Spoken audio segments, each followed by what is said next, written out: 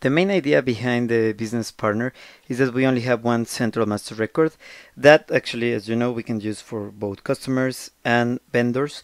But we still have a need, and this need comes even from previous releases, to just classify our customers and our vendors.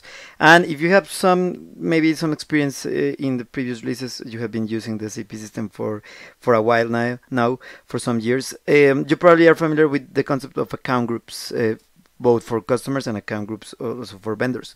But that's the point. Now we have this central master record, which is the business partner, and we need to have a way to have a link to these account groups, because the account groups, they haven't disappeared. We still have them available, of course, and we will still use them as always, just to classify.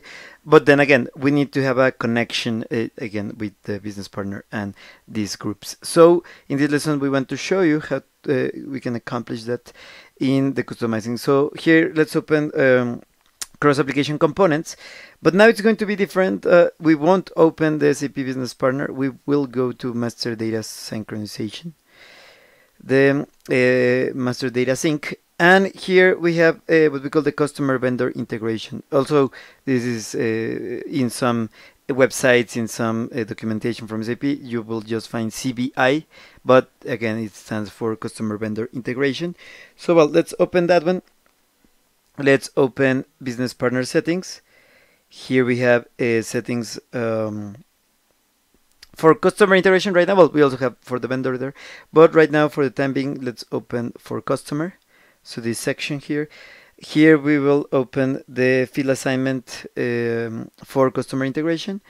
And well, we have these other subnodes. Let's open assign keys, because right now what we want to show is this one, define number assignment for the direction of business partner to the customer. So well, let's start this one. And well, as we said in the previous lesson, we also want you to focus on the grouping. Here, specifically the grouping BP02, just because this is like the central object we will use for our examples. And as you can see, here is where we can build this link between the account groups and the grouping that we have for the business partner. So just for the individual business partner, we have the concept of the grouping, and for our customers, we have different account groups, as you can see here. And here we are linking to the BP02 grouping, the TC12 account group. So well, this is going to be important later when we just create the master record. You will see the reason behind the creation of the customer in this TC12 account group, just because we selected the grouping, the BP02.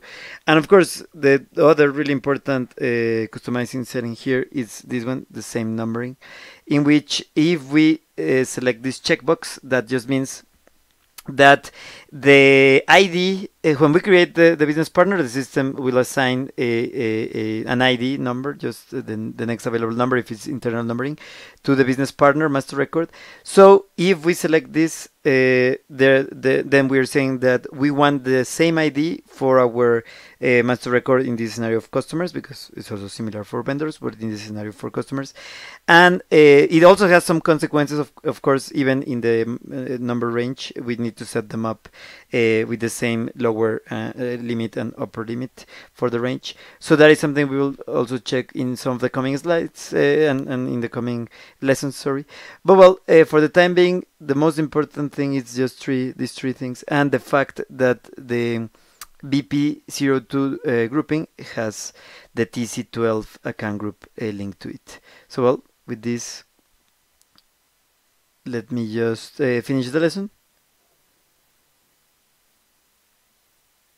And of course, we want you to keep learning with all of the coming lessons. And just a quick reminder, just please write to our email address 123learnsap@gmail.com, because there we are constantly checking for all of your doubts, all of your comments, even if it's just a general recommendation, or maybe it's something you want to learn a bit more, just drop a line there to us, write an email, and we will just answer ASAP.